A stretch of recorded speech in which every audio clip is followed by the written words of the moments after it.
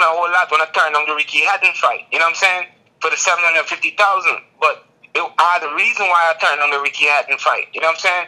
Because they sent me to Germany twice to defend my title. And I bring back my belt. Thank God. Glory to God, right? Now, why is you sending me to London now to defend my title to Ricky Hatton? I'm in America. I'm American. Why don't you bring Ricky Hatton to America? Right. To fight me here in America. You know what I'm saying? So why they didn't do that is because me going to London and fighting Ricky Hatton is going to be on Frank Warren promotion, and I'm going to have to pay them 35%. Because you remember the contract that I signed with Main Events Run the Town Pro, I was 19 years old. I didn't have no lawyer. I called 411 and get a lawyer. Get out of here. I swear to God, I was 19 years old when I signed with Main Event, my brother. So I called 411. I just basically just came to America like 4 or 5 years ago. You know what I mean? Just winning New York Golden Gloves. You know what I'm saying? Want to get, hungry. I just want to fight. You know what I mean? That's all my focus was, fighting. So when I signed the contract, I said, I read the contract, but you know what I mean? Reading the contract, understanding it is two different things. You feel me? So they wanted, if I fight at any promotion card, I have to get them 30%, 33 and a third percent. And if any promoter win the purse bid, they got to get 33 and a third. You see what I'm trying to say?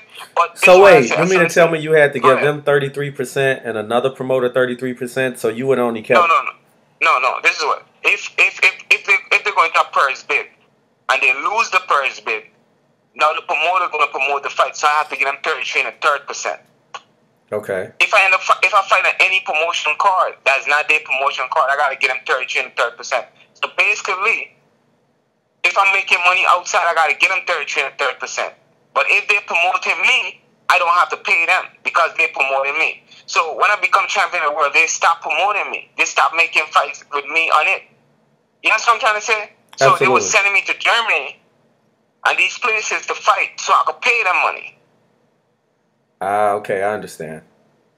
So when it come to the fight for Ricky Hatton, I was like, no. They want to give me $750. I said, no, give me $1 million. So at least when y'all take y'all 33 and a third percent, at least I'll come over with some money when I pay my training and everything. At least I'll come with $300, $400, $500,000, whatever. You know what I mean? Right. They didn't want to give me $1 million, so the fight didn't happen. So that's why the Ricky Hatton fight didn't go down. That's the fight that didn't go down. But people, they put it in the media, and the media, they saw a thing like, oh, Vivian Harris throwing 750,000. You see, people don't understand in this boxing business. It's not with the money that you sign for, you get in. You don't come on with that. You have trainers to pay. You have managers to pay. You have this to pay and that to pay. You got training camp to pay. You got to pay for your own training camp. So you got to calculate. Yeah, 750,000. You coming on with 750,000? No, you're not. Then you still got to pay your taxes. You know what I'm saying? That's what these people don't understand. So, oh, we're going to start on $750,000. Yeah, like I'm coming on with 750,000. No, I'm not. Yeah, so break this down for me, because a lot of fight fans don't know this part. Like, so let's say you fight for 750,000. Let's take that number. Break it down where the money goes and who gets what. Okay. So that's how the money go. That time when I get offered a fight, right? I have to pay Main Event 33 and a third percent. 33 and a third percent. How much is that? Whatever. I'm gonna get into that match. Let's say I'm putting cents coming out to all out to that 750. That's roughly 250,000. Thank you. Okay, I gotta pay my trainer, my head trainer 10%, and my second trainer 5%. That's 15% trainer. Now, do you pay them 10%, 15% before you give the? Is it based off the 750 grand, or is it based off what's left after you pay the promoter? No, it's out to the 750 grand. It's off of the 750. Thank you. Okay. Out to that 750 grand. Okay, so that's say you say 10%. That's 75 gone. Then another 5%. That's 100. Let's say 111,250. So that's $361,000 gone. Right. And look. That's just the 33% that I got to pay my promoter. That's the 15% I got to pay my trainers, and now I got to pay 15% to my manager. Okay, so that's another 100 gone. I'm just doing rough math here, everyone. Go ahead. Yeah, I'm doing rough math here. Playing around. Yeah, we playing around. It's okay. So now we're talking about what's that? 110, 360. So that's like 470 gone, roughly. 470, right? I'm boom now. You remember now? So now you now you have $280,000. left, right? Yes. But now I'm fighting in London. And when you fight in London, or you fight out of the country, you got to pay their taxes.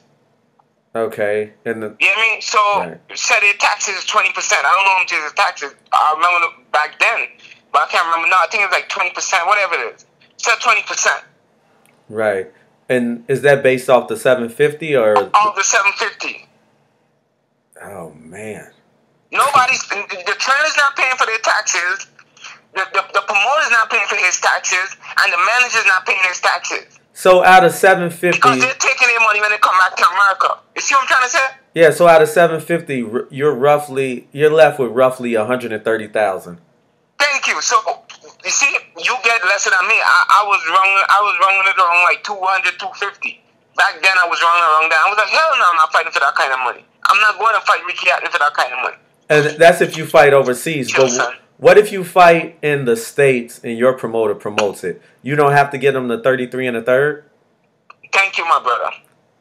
Because I'm promoted by my promoter. I don't have to pay my promoter.